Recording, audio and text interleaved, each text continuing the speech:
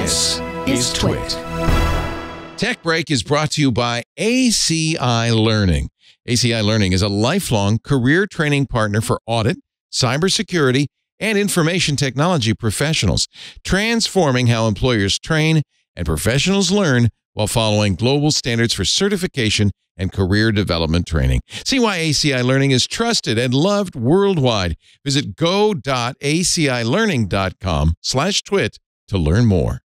AI continues to dominate 2023's tech news landscape. I mean, you certainly, heard it a lot on this show and on the network. One thing is clear, generative AI is forcing everyone to rethink things that maybe we took for granted before. Things like copyright, ownership, everything in between, right?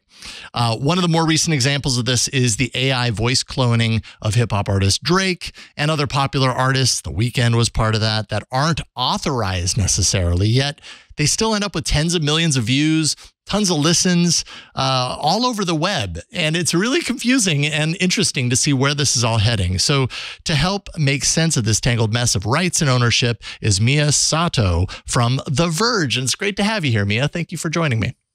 Thanks for having me. I'm excited. Yeah, I am too. And I've been really curious about this particular story. I mean, the initial kind of breakthrough of the Drake and Weeknd story or the song was a couple weeks ago. But this whole idea of AI authorship or AI kind of remixes, taking a voice and cloning it and turning it into something new, it's totally caught my fascination. So, I guess let's start with Heart on My Sleeve, because I feel like AI music has happened prior, and most of the time the results are kind of like head scratching, like, okay, I guess an AI made that. I guess that's interesting, but nothing quite like Heart on My Sleeve, which actually got people really excited. Tell us a little bit about that to start off with.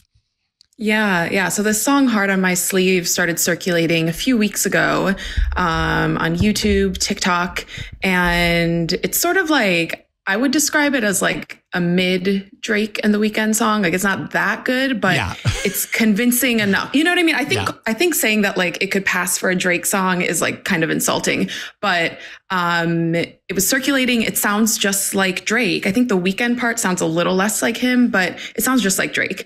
And people were freaking out about it. It was a convincing impersonation, I would say. And it had like a bunch of views on TikTok. It was on streaming platforms, Spotify, Apple Music.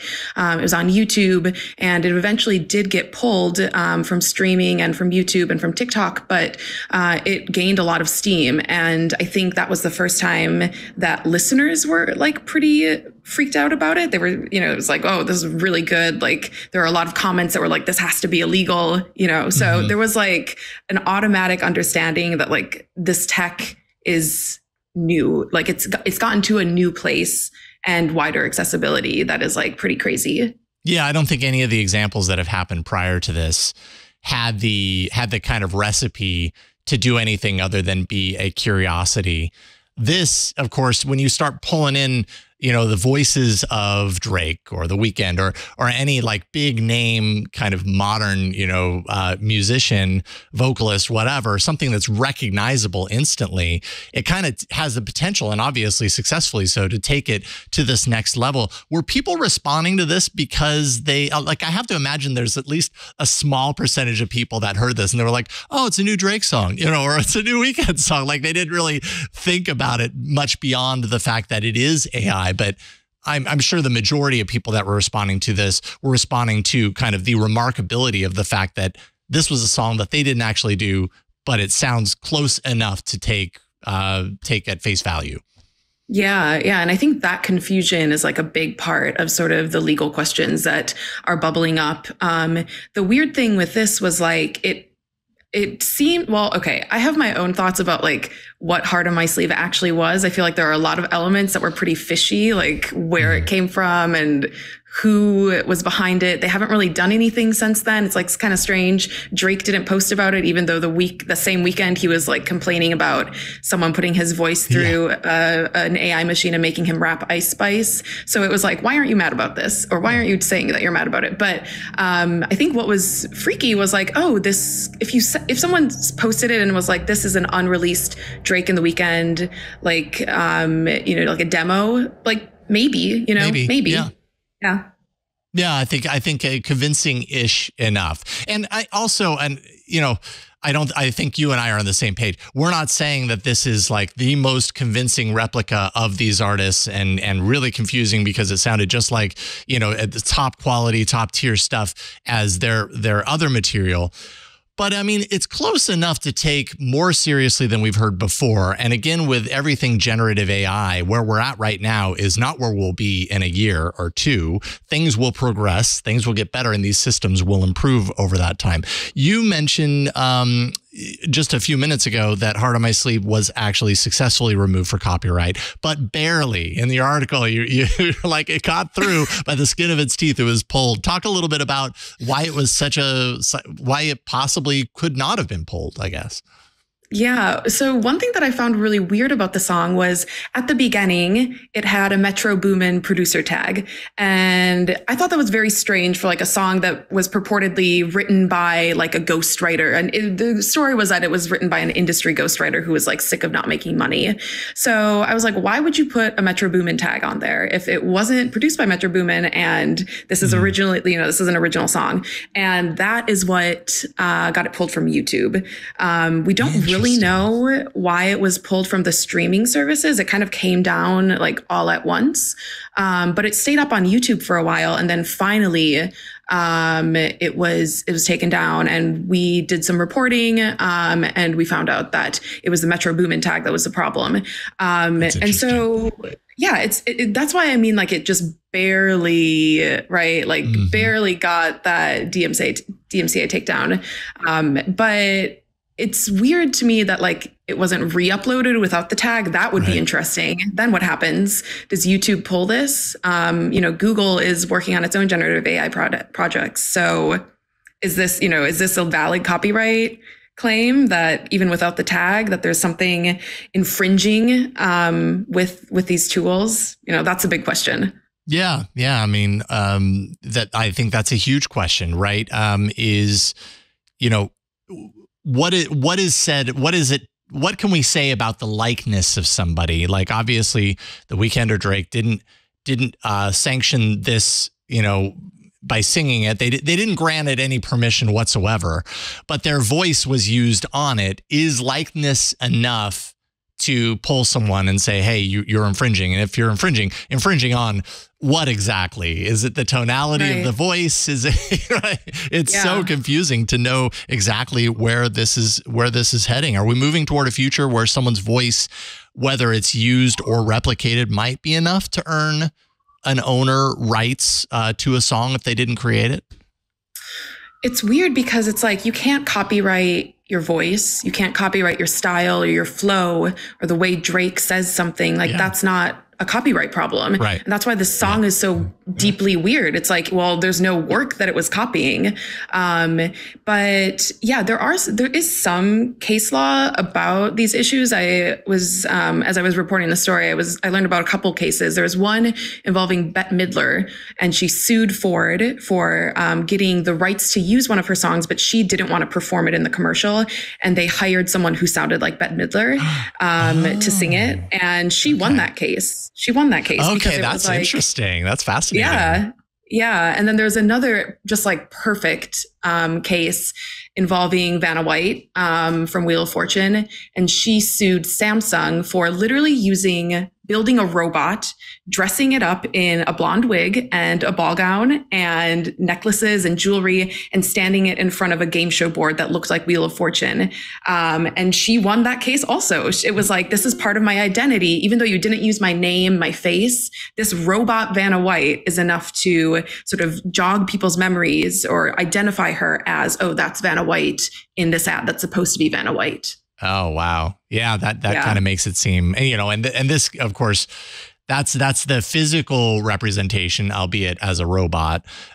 This is a robot voice, really at its core, so it's very, very similar. There's a lot of similarities between these things. I think what's interesting to me is how, artists will choose to react to this as we go forward. Because we've seen this in the realm of digital photography as well. There are some artists that are like, you know what, we got to stop this because it's stealing our work. It's going to put people out of jobs, blah, blah, blah. And then you've got the other artists that are like, wait a minute, this is just another tool that we can use to make better art. Let's embrace it. It's kind of like the Napster example where the record industry really wanted to close down, shut down Napster because they were the problem. The problem wasn't Napster. The problem in reality was just that there was a new technology, a new way of experiencing music that was open, and you can't put that genie back in the bottle. How are artists responding to this? I would say there's like a range of reactions. I think you see sort of similar reactions as you said, visual artists kind of worrying about how these models are being trained on their work, what elements of their work is visible in this output of the models of the tools. But there are also artists, and like I said, Drake was also like mad about this Ice Spice thing. But there are also artists who have been embracing them for a while. There's an artist named Holly Herndon, and she has, I think like 2 or 3 years ago, a while ago, she created a voice model trained on her vocals. And there's a website that you can go to and upload short audio clips, and it will spit back a recording of whatever you uploaded sung in her voice. Not everyone is able to profit off of it. She has sort of a whole system for doing that, but it's, she kind of saw, I think, that this technology was rapidly improving and would soon be accessible to all sorts of people. And then the big one, I also wrote about this at The Verge, was Grimes tweeted last week, I think, that she would split royalties 50-50 with anyone who was using her voice, a voice model trained on her work. And whatever, like, I think the benchmark she said was like, if it's viral, we will like split profits with you, which it's not really clear to me what that means exactly, but she has set up, it looks like some sort of system where you can upload stuff and create, new recordings based on this model that she owns. So yeah, it's a range of things. I think some smaller artists too that I've talked with are like thinking through how these tools can be used for their work. How, could we create demos and use it sort of as a proof of concept for big musicians? This is what it would sound like if we had you on this track. So there's a lot of interesting ideas floating around, I think. Yeah, no question. And then one question that I have as far as tools are concerned, we're so used to hearing about ChatGPT when it comes to written AI. We're used to hearing about, Stable Diffusion and Midjourney and those tools when it comes to visual generative AI. What are the tools that are being used here for this kind of, voice cloning is essentially what it is. But I feel like these tools get less light shined on them. It's not quite as sexy in the technology world, I suppose, or I don't know what it is, but are you familiar with those tools? There are a bunch of them. And it seems kind of like they really vary in quality. Mm-hmm. So sometimes, the models will be better than others. I spoke with someone who basically goes on Discord. There are several Discord servers that are all dedicated to people uploading their models that they've made of different artists, different people, and then anyone is free to use them. On an episode of the Vergecast last week, they used this website called UberDuck, and it looks pretty like, clunky, but they have a bunch of different models. I think they have a Grimes thing happening right now, and it's just, we'll see how long that stays up, but there's stuff, there's a bunch of different things. Yeah, of course there are. And then finally, as far as the artists who right now are, putting out these AI generated likenesses of famous, musicians, and then racking up tens of millions of views and streams and everything like that. Is there money actually being generated there? Are the owners of that music actually making money when something like that goes viral on Spotify and it has Drake's voice on it? Yeah, I don't think I've seen like hard evidence that people are making bank doing this. I did talk to someone who is making AI covers, and he also makes his own music. He's also a rapper himself, and he was able to like translate all the viral attention on his AI covers into his own music, and like, you know, his subscribers doubled and people were streaming his music and really liked it, which is like a very funny twist to this, I think. Yeah. And like the Ghostwriter Heart on My Sleeve song, that was up for a few days at least, I think, before it was pulled. So, and it had, you know, hundreds of thousands of streams. So yeah, I don't know that there's really like evidence that this is like a huge monetary threat so far. Maybe we just haven't seen one of these songs truly break through, that like radios are playing it. But I think there is sort of an ecosystem already popping up of like, we're going to teach you how to do this for the low price of like, you know, $4.99 or something. I've seen a couple things like people trying to sell these sorts of classes, how to, you know, here's how to make your own Drake song. So we'll see. Believe it. Yeah, you better believe it. I'm sure I'm sure if you go onto YouTube and you do a search, how can I create an AI, you know, Drake song? I'm sure you're probably going to get hundreds of results at this point. Someone's making money out there, whether they're making it on the actual songs or how to teach you how to do it. Someone's making money.